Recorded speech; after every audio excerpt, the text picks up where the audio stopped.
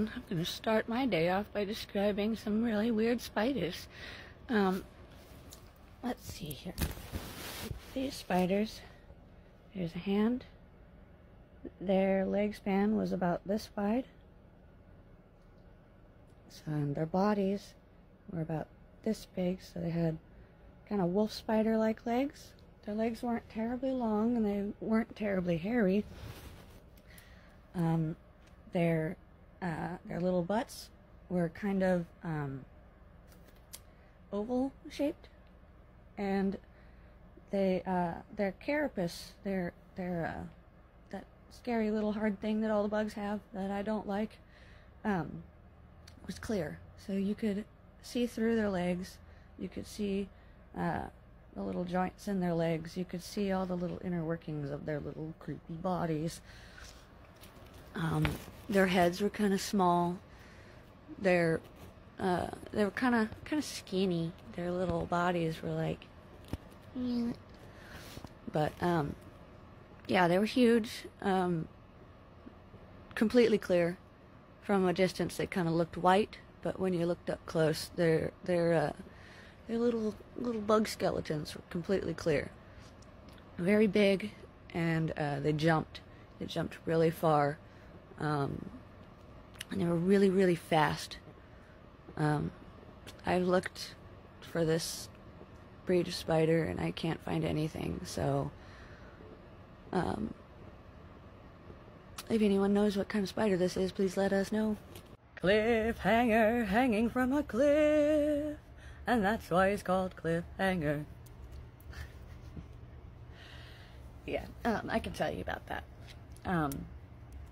This is moving a little bit forward in time because this happened during the more extreme stories, but since you guys really want to know, I guess I can give up this one. This one isn't that extreme. It just happened in the extreme time.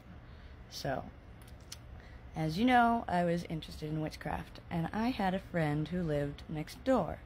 She was, I think, a year younger than me. I can't really remember, but we hung out a lot. She was one of those popular girls that would play with me when I was at home and she wasn't around all of her popular friends, which I totally get. I don't blame her for.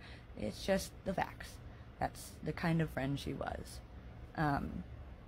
And she was the only one of the kids on the street, because there was me, my next door neighbor, the kid on the other side of my next door neighbor, and the kid across the street at the end of the dead end. So there was 4 of us, and we were all girls. But the girl next door to me was the only one who was even slightly interested in the paranormal, so she was my closest friend on the street. We used to listen to Coast to Coast together at night in her house, because she was not allowed to stay over at Hell House because her family lived there when my grandmother lived there, and they knew what the house was about. They saw my grandma doing some pretty crazy stuff, like moving all of the furniture out into the front yard and putting it up so it looks like a living room in the front yard. My friend was not allowed to stay the night, so I spent the night at her house a lot. But in time, she started telling me that they were having some poltergeist activity where they would find their dishes on the floor, and they had to buy all plastic dishware because everything else had shattered. And I thought, ooh, I'm doing witchcraft. I'm a powerful witch, even though I'm only doing baby bat spells with, salt and rose petals. I should come over to my neighbor's house and try to clear it out. That's a great idea. It was not a great idea. Not at all. I'm gonna need a part 2. I will tell you about my terrible, terrible idea. Sorry, I had to run some errands and drive past Hell House to try and see what I could feel. Tell you about that in a minute. But, once I went into their house, it was at night. I did some little blessings on every room and put salt in every corner and told the spooky things there that they had no right to be throwing their stuff around.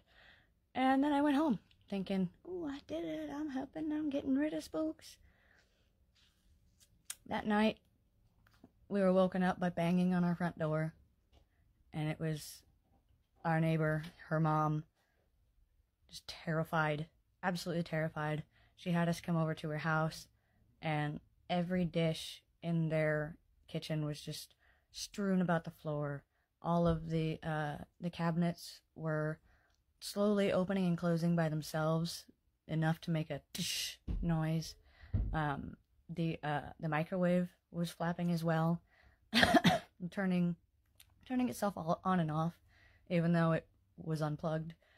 My friend was hiding in her bedroom because she had been playing in their basement, which was kind of redecorated into a rec room, and she said she saw a tall figure of a man in a black suit standing behind her in the window, because their basement was like our basement. Matey, are you trying to scare me? That was my husband. Nothing is actually happening. Where was I? You just made me forget what I was saying. I think he's still waiting for me to talk. My husband likes to play games with me like this. So she was hiding in her room because she was afraid of the man in the basement and all of the things that were being thrown around their house. We ended up hanging out with that entire family out in our front yards that night, just kind of partying like the Kansas City people that we are, just kind of tailgating in the front yard so that we didn't have to go back into the houses. And ever since I did that, the paranormal happenings in my neighbor's house started amping up and reaching the same levels as Hell House. They started hearing the drums. They started seeing, as I mentioned, the man in the suit. They started mentioning something crawling on their stairs. So I accidentally made their house wake up too. My bad. Well, now that's something I never thought about. Yeah, I do. My fear of exoskeletons was vastly, not improved, but, made bigger, vastly bigger, when I lived in Hell House and started seeing the kind of bugs that you could find there. So, yeah, probably. So today, I had my husband drive me past Hell House again. On the way there, it felt so peaceful and calming, like coming home after a long time. But seeing the house was strange. I don't think I could really explain the emotions that I felt, but I did see a no trespassing sign in their window, lots of kids' toys out in the yard. My grandmother's axe is still in the tree. The tree grew around the axe head, you see, so if your house has an axe head implanted in the tree in the front of your yard, I am very sorry to tell you that if you live on a dead end with a giant forest behind you, you live in Hell House, please contact me. But, driving away from it, I immediately felt sick. My head started to hurt so bad, and I started shaking. It was really bad. Like, I had to grab my head and keep putting pressure, like, right here, or else it felt like my head was going to explode. And I just wanted to tell my husband to turn around. I wanted to go and knock on the door. I wanted to go inside and talk to who lived there, but I know that's just not a good thing to do. That's following a compulsion. So I did not do that. I just waited for the headache to go away. We went and got some lunch across the river so that,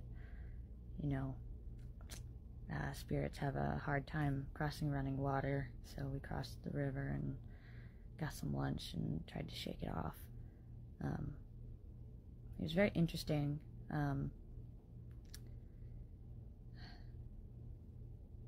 I don't really know how I'm going to approach this if this does blow up, because I really don't want to cause problems for a family that's living there.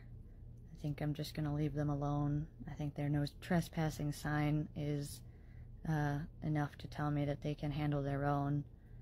I'm just trying to tell my story, not trying to cause any problems. Okay, things are getting pretty heavy over here in Hell House Town, so I want to tell you something funny that happened in Hell House. You see, it was early high school. I'd been in Hell House for a few years, and I was having a nightmare. Couldn't tell you what the nightmare was. It was a typical horrible Hell House nightmare. And my mom tried to wake me up for school. And when I woke up, I perceived that I was being attacked by a zombie. Like a horrible zombie. So I jumped up in my bed, and I grabbed a hairbrush. I held that hairbrush above my head, and I went, ah! And went to smash the zombie in the head with a hairbrush. And I attacked my mother. It was really embarrassing at the time, but she cracked up laughing once she realized that I had thought that she was a zombie coming to kill me. And she started waking me up from the door after that, because she didn't want me to attack her again, because I could have grabbed the multitude of weapons that I keep next to my bed, like my shanking scissors. Thank goodness it was just a hairbrush. I decided to look on Google Earth at the forest behind a Hell House to see if I found anything strange, and I did. So, let's have a look-see.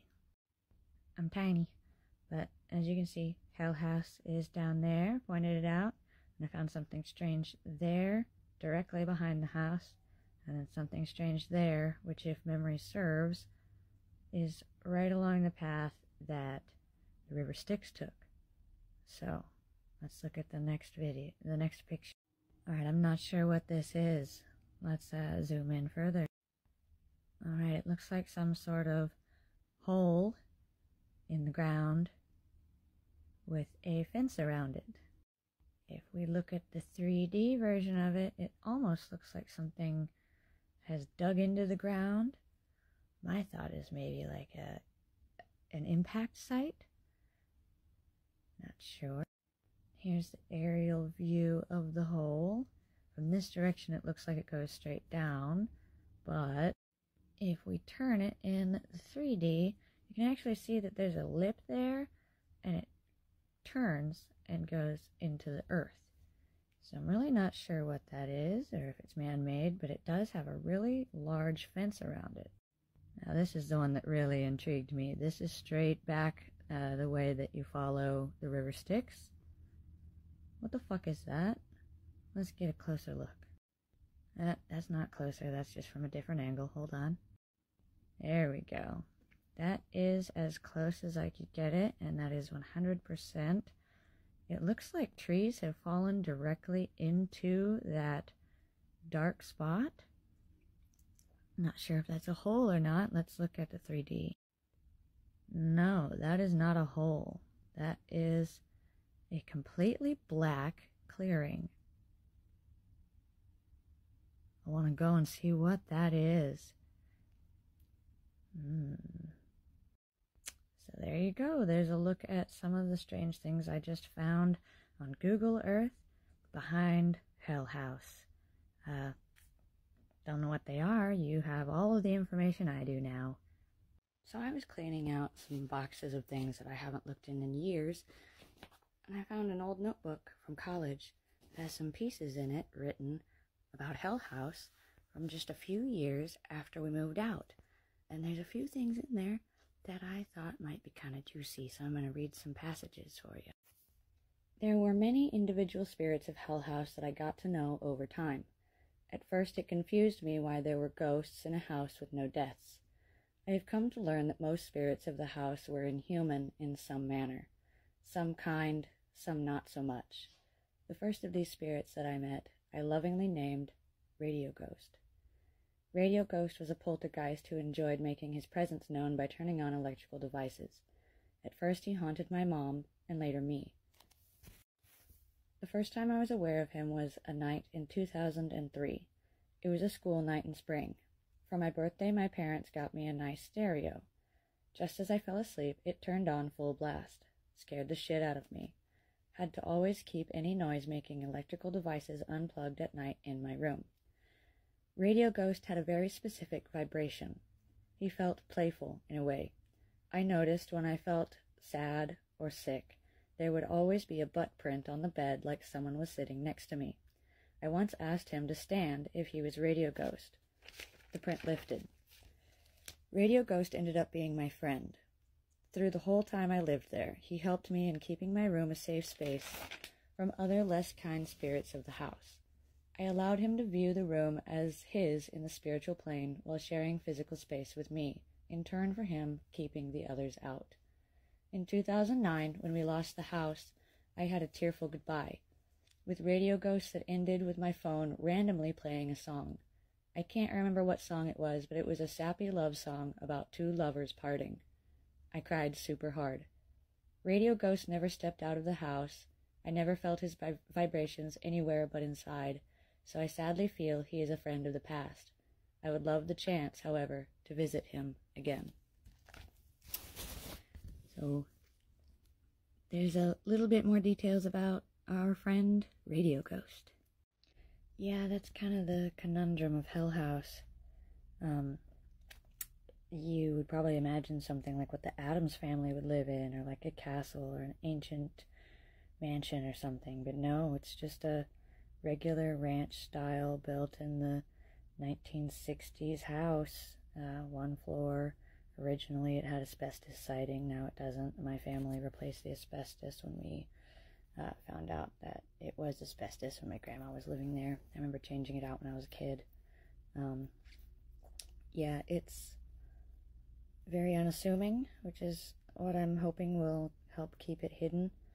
The only real thing that it has that is aligned with the actual like horror movie quality of the house is the fact that it's on a dead end, third house from the end. It has that big forest with the walkout basement. But really, yeah, it was just a regular old home. Still is. Yeah. When I went to go see it the other day, the people who lived there had the blinds open in the front room, and it was around evening time, so you could see the lights on in all the other houses in their front rooms, but Hell House was completely dark except for like teeny tiny pinpricks where you could see the light bulbs inside their house. And it may look unassuming, but that house has a pure darkness to it that goes far beyond the normalcy of the appearance of the house. Alright, let's do another little funny story from Hell House. This is something that happened to my mom, but I did witness it. It was early high school, and it was early in the morning, in the winter, so it was still dark out. And my mom was starting breakfast, getting her coffee made, stuff like that. And she walked down towards the hallway to wake me up. And something kind of made a sound in the ceiling. And there was an air conditioner vent up there that had these slots that you could see up into the attic through. So she looked up and screamed, fell on the floor. And I came running out of my bedroom to see what was wrong. And my mom was just cracking up, just laughing so hard. And I look up, and through the slots in the air vent, a black cat head had poked through and was just staring at us. Just a black cat head. So we fished down the cat. It was a stray that we had been feeding outside for a couple of months, and it turns out that he just wanted to come inside. So we named him Sebastian, and he was one of the loveliest boys on the face of the planet. He's not with us anymore, sadly, but he was a good cat, and he started his life with us by scaring the absolute shit out of my mom. Well, you're very, very welcome, sweetheart. It fills my heart with joy to know that other people are enjoying this project that I'm working on. It makes me so happy to be able to turn something so traumatic that happened to me into something beautiful. It puts it into perspective and gives everything a reason. Like, why did this happen to me? So I can make something beautiful, and I can take you all on this really awesome adventure with me. So in your other comment, you said that you appreciate me, but I appreciate you too. Without you guys coming along with me on this adventure, I don't think that I would be able to move past some of the traumas that I've experienced. Like, I just got home from therapy, and I spent the entire hour talking about Hell House and the horrible things I went through, and he wants to continue talking about that in the weeks to come. We're going to do some memory regression with some EMDR or whatever it's called, that little vibrating machine they make me hold in my hand. And I'm going to play some music that will tie me to the times in Hell House and see if I can't regress back to that and see if there's any memories that I've forgotten. So I'll be able to take you guys on that adventure with me. Thank you. I really appreciate you guys, and I love you. I hope you have a great day.